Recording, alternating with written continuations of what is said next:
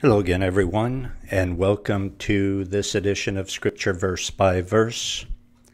My name is Michael Moret, and we are resuming our study today in 1 Kings chapter 14, and we will pick it up in verse number 22. 1 Kings 14, I will begin reading in verse 21. So get your Bible. Open it up to 1 Kings, and we'll do the most important thing that we can possibly do in this life, and that is study the Word of God. This is more important than anything else that you can do, because the time spent with Jesus in God's Word will draw you closer to Him, will strengthen your spirit, will strengthen your walk with God, will increase your faith and increase your purity and your holiness. And you know what? It'll increase your peace and your joy too. Whether your circumstances are what you want them to be or not, the Word of God is the most powerful, most amazing, most important thing on earth. And that's why I have been teaching it verse by verse for over 30 years now, and I've saved it. And it's there for you at the BibleVerseByVerse.com, which is where you can study God's Word, one verse at a time, 3 times through the entire Bible at the BibleVerseByVerse.com. Well, let's pray. And Lord, we ask that you would sanctify us by your truth. Your word is truth. In Jesus' name, amen. 1 Kings chapter 14, verse 21. And Rehoboam, the son of Solomon, reigned in Judah. And remember what Judah was, right? Judah is the southern kingdom in Israel. After Israel was split, and the 10 northern tribes followed Jeroboam, and the 2 southern tribes followed Rehoboam, Solomon's son. And so that's Judah. And Rehoboam, the son of Solomon, reigned in Judah. Rehoboam was 41 years old when he began to reign. And he reigned 17 years in Jerusalem, the city which the Lord did choose out of all the tribes of Israel to put his name there. And his mother's name was Naamah, an Ammonitess, from Ammon. His mom was from Ammon, one of the unsaved women that his dad Solomon married, which all contributed to him turning away from God. And you know, it became a mess because he did that too. It started off just by trying to satisfy his it started out by him marrying unsaved women, which God strictly forbids. You know, I'll marry 2 people. I've had this standard procedure since I've been in the ministry. I'll marry 2 people if they both know Jesus, if they both have a testimony. Who am I to say that they shouldn't marry one another? That's between them and God.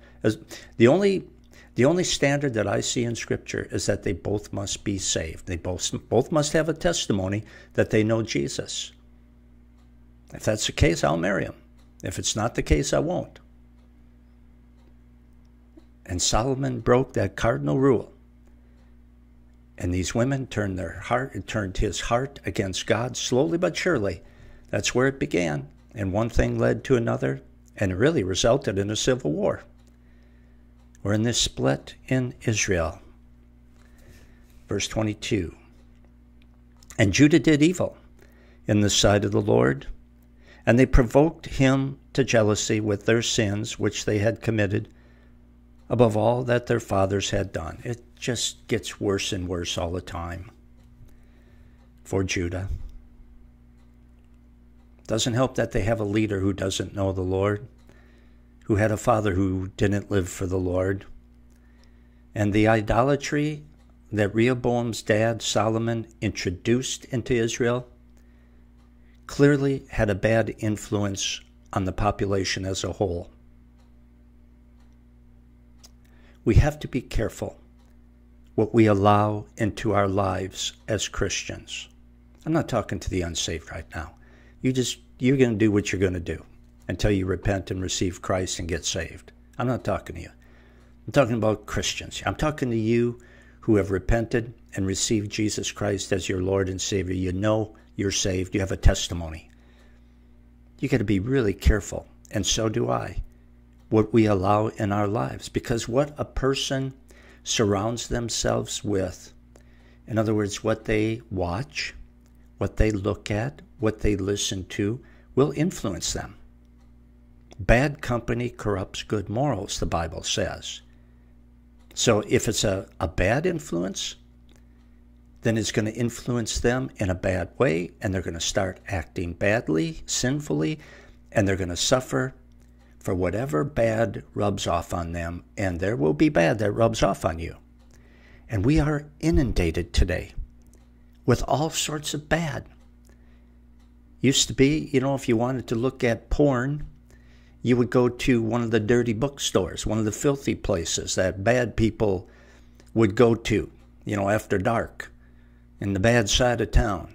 Now it's as simple as putting on your computer and going to a website. In fact, a lot of times you don't even have to go to a website, right? I mean, it comes to you. And it's in the movies, and it's on television, which I don't watch and which I don't go to. But it's all over the place. It's a constant battle, isn't it? To keep these evil influences out of your life. You have to be strong in the Lord and in the power of His might. You got to stay in the Word. You got to stay in prayer. You got to pray every day. You got to praise every day. You got to be in the Word as much as you possibly can every day, reading the Word, studying the Word like we're doing right now.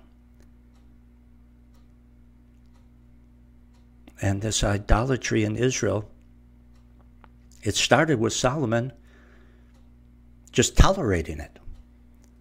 And it spread and got worse with the following generation. Verse 23. For they also built them high places and images and idols on every high hill and under every green tree. And all these things, these high places, were part of idolatrous religions. Judah was a spiritual mess, filled with the worship of false gods, thanks to the tolerant attitude of Solomon, who is now dead, but his miserable, sinful legacy carries on.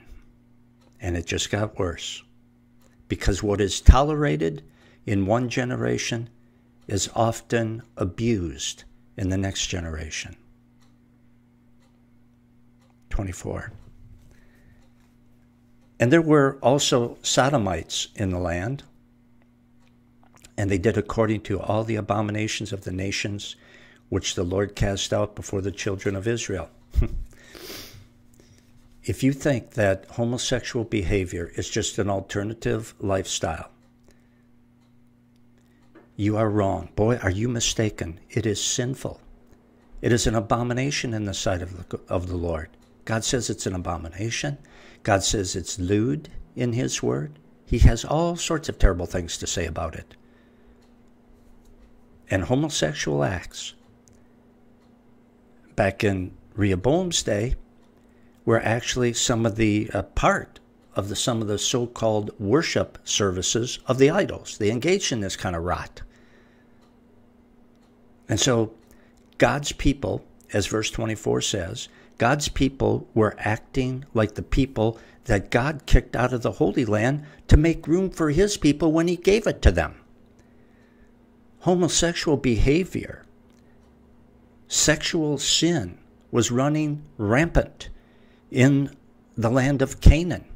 And that was one of the reasons, along with other forms of idolatry, that's one of the reasons that God kicked the inhabitants out of the land, because they would not control their deviant sexual behavior. And this is bad to God. And I know it's accepted in many places today, including in this country. And you're in trouble if you speak out against it. I'm speaking out against it because I teach the Bible, and there's no getting around it. God hates it. It's an abomination. It's sinful. And it was rampant in the land of Israel again. And, well, let's see what happens. 25. And it came to pass in the 5th year of King Rehoboam that Shishak, king of Egypt, came up against Jerusalem. And that's something. They tolerated sin, all sorts of sin, and now they're being attacked by Egypt. What do you know? Bad things are happening.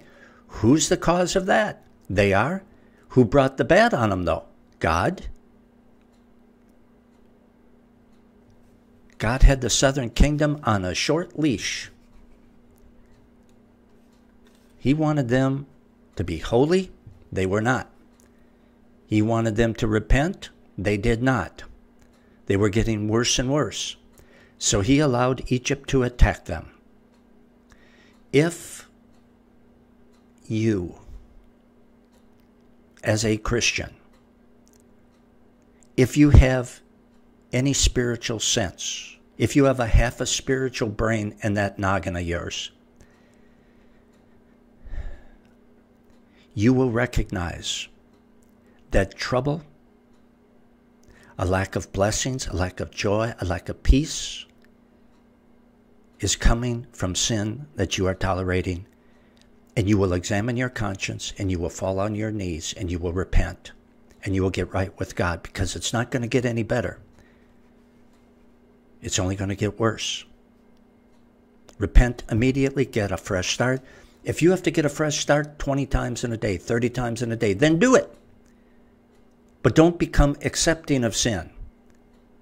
It's one thing to sin. It's one thing to sin repeatedly. But it's a whole nother issue to become accepting of that sin. Say, what's the use? I can't overcome it. Like one elder of a modern evangelical church said to me, I used to try to fight sin, but now I just gave up. Forget it. It's just what I am. I'm not even going to try anymore. Well, he was on a fast track to depression, and he ended up coming close to suicide. It's one thing to fall into sin. It's horrible to deliberately sin against God, but it's much, much worse to become accepting of it. And by that I mean not repenting and confessing after you get done doing it. Get a clean slate, start all over. Put the brakes on.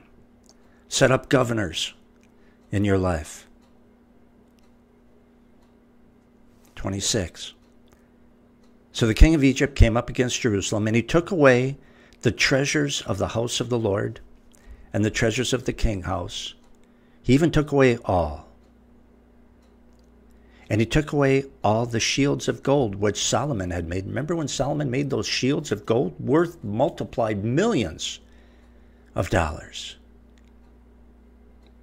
These things that Egypt came up and took away from Israel. And of all nations, Egypt, who when the Israelites were walking with the Lord, subjected them, whooped them. God got them out of Egypt, slavery. Beat the living tar out of that country and their idols. So what does Israel do? Become complacent and fall into idolatry and the worst forms of debauchery. And now Egypt is being used by God as his rod of correction. And all these things would have been worth multiplied millions of dollars that they took from Judah.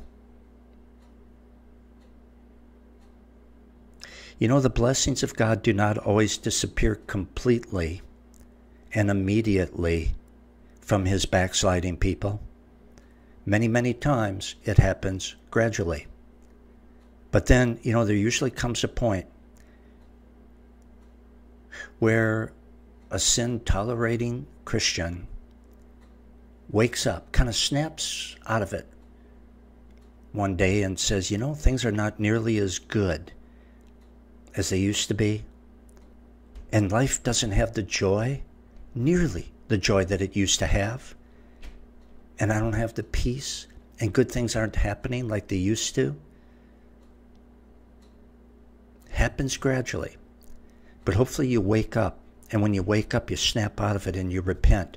Because as I said, it's not going to get better. Until you repent, it's going to get worse. And don't think that you're an exception. My friends, there are no exceptions. God is no respecter of persons. 27. And King Rehoboam made in their stead, look at this, bronze shields, and committed them unto the hands of the officers of the guard who kept the door of the king's house. Instead of repenting and recognizing, look, we just lost our gold shields. This country is not as good as what it used to be. Things are falling apart. We're being attacked. We're being raided. We're losing our wealth. What's the difference? Well, let's see. The difference is righteousness and unrighteousness in our lives. Instead of waking up to that and repenting, he substituted the gold shields for bronze ones. Idolatry replaced God. Sinfulness replaced holiness. Consequently, bronze replaced gold. Things are going downhill. Not that material possessions are the most important thing, or even important things. But in Israel, they were a barometer of God's blessing. And bronze was cheap, and it was durable, so he replaced the gold shields with the bronze ones. Israel is losing the wealth and the blessings that God gave them when they were walking with the Lord. They are losing wealth because they have lost God. And he's not there to protect them and to bless them. And the same thing will happen with you and I as Christians. If we don't repent of our sin, if we tolerate sin, the same thing's going to happen to us. We're going to see the joy and the peace and the blessings of God slowly be whittled away from our lives, from our families, from all sorts of our life in general. Verse 28. And it was so, when the king went into the house of the Lord, that the guard bore them and brought them back into the guard chamber. Well, it looks like the king at least attempted, if nothing else, go through the motions of serving God, because he went into the house of the Lord. A lot of good it did him. It's like so many people go to church today. They go to church and they're entertained. They go to church to get something out of it. And if they don't get enough out of it, entertainment, then they'll go to the modern evangelical church down the block because they're a dime a dozen. And one specializes in this form of entertainment, or in this program or that program, and it's fun and it tickles your flesh, and you go to that, and the music is really rock and rollish here, and it's even more rock and rollish down there, and they got a bigger band at this one, and boy, it's fun, and everybody says it's anointed, and it doesn't have anything to do with the anointing of God. All it does is tickle your flesh with worldly entertainment, and that's all it is. With a little bit of so-called Christianity sprinkled on top to make it palatable to lukewarm believers who long ago lost their discernment. And it looks like King Rehoboam, like I said, was going through the motions of serving God. He went to the temple, but of course, God was not buying it, because he served idols as well. And when you serve idols, you're not serving God. You are going through the motions of religion, but you're not serving God. So just save it. And if you have idols in your life during the week, and you think you can go and worship God on Sunday, you might as well stay home and stay in bed. Stay home and watch Face the Nation, if that's still on, or whatever. Reruns of Bullwinkle and Rocky. Stay home and watch that. You're better off.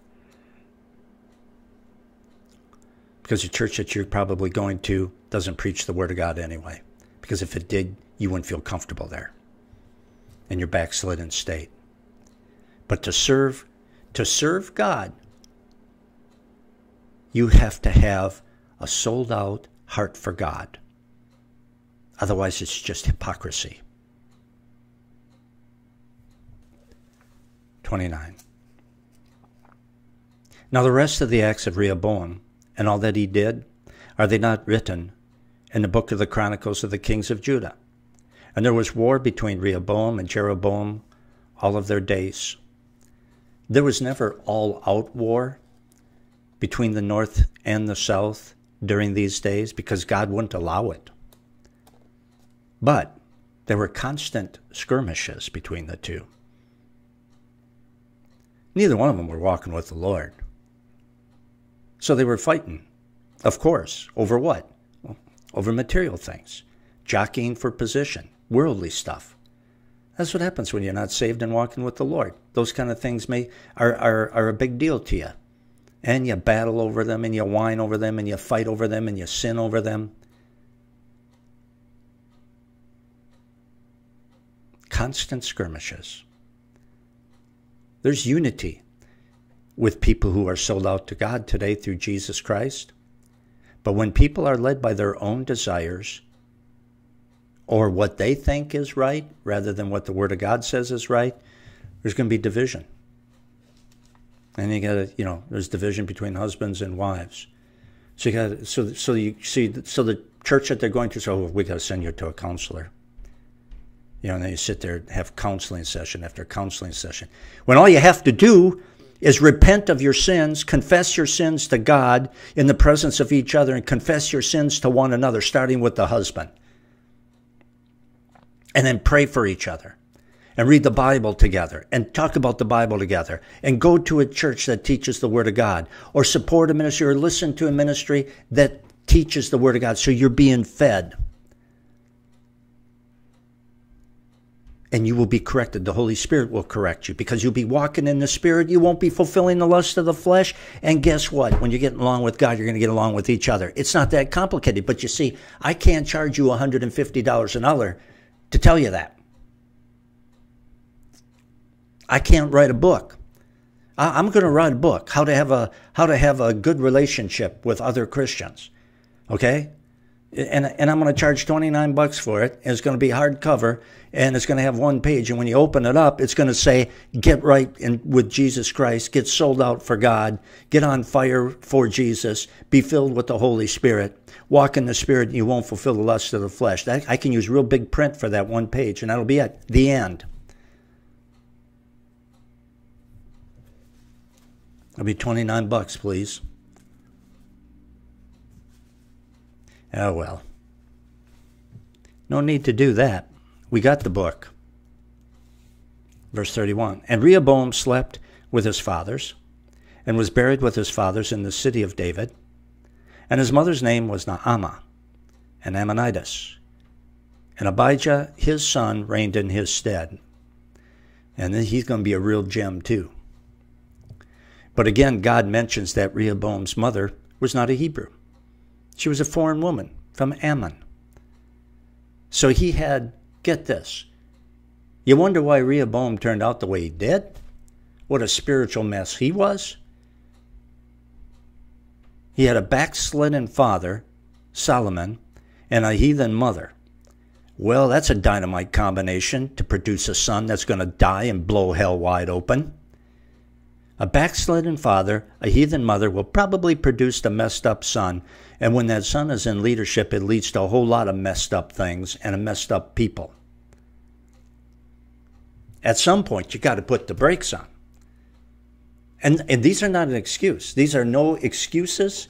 This isn't even a reason, which is the same thing as an excuse for Rehoboam to be the way he was, because nobody had a perfect setup when they were growing up. Some are better than others. I get that. But the fact of the matter is, if you're open to the truth of God's word and it's proclaimed to you, or you read it and you're open to truth, it'll stick to your spiritual ribs and you'll respond to it. He didn't, because he didn't have a heart for God. It had nothing to do with his mom and dad. It had everything to do with his heart. And the same is true with you and me. Same exact thing is true with you and me.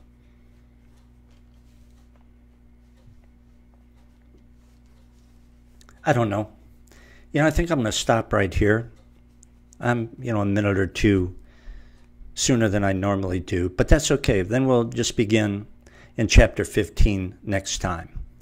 So I'm going to stop, but you don't have to. You can continue studying the Word of God if you want to right now. Just pick up your Bible and click on the Scripture Verse by Verse website found at thebibleversebyverse.com. And once you're there, click on the book you want to study, click on the chapter, open your Bible, follow along, and listen as I teach it verse by verse. And if you're a first-time visitor to Scripture Verse by Verse website, I encourage you to go to the book of Genesis and click on the book of Genesis and click on chapter 1 and begin a journey through the entire Bible. I just heard from a pastor earlier today, who I didn't know, but has been studying the Word of God with me for years. And he has studied through the entire Bible, Genesis through Revelation. And there are others that are doing that too, that I hear from. So I imagine there's quite a few who are doing it that I don't hear from. Why don't you be one of them? Because the Word of God is that important. And it's important that you get the whole counsel of God so that you're not led astray in this day and age that is filled with so-called Christians who are not Christians, so-called preachers who are pseudo-preachers, false prophets who are leading countless professing Christians astray. Get in the Word of God and study it with me from Genesis through Revelation. And if you think that's important, then would you please consider being a part of this ministry, being my partner, standing shoulder to shoulder with me and helping me to get out God's Word. And you can do that. Just click on the donate button at the top of the front page at thebibleversebyverse.com and say a prayer and ask God if he would have you contribute and how much he would have you contribute. And you can become a part of this ministry with your prayers and your financial support. Once again, the website where you can study the Bible verse by verse is thebibleversebyverse.com. So until next time, Michael Moret for Scripture Verse by Verse. I do appreciate you spending this time with me. It is a thrill to know that you're out there. I'd love to hear from you. Drop me an email. Drop me a note if you would. Something. Let me know that you're out there. I'd appreciate it. And if you have any questions or comments, I'm always happy to receive questions and try to answer them. I'm not a Bible answer man, but I can tell you what I think. And I think I've picked up a few things over the last 38 years studying the Word of God. So drop me a line with your questions, your comments, and just say hi. I'd appreciate it. Good to hear from you. But it's good to know that you're out there. Until next time, Michael Moret for Scripture Verse by Verse. So long.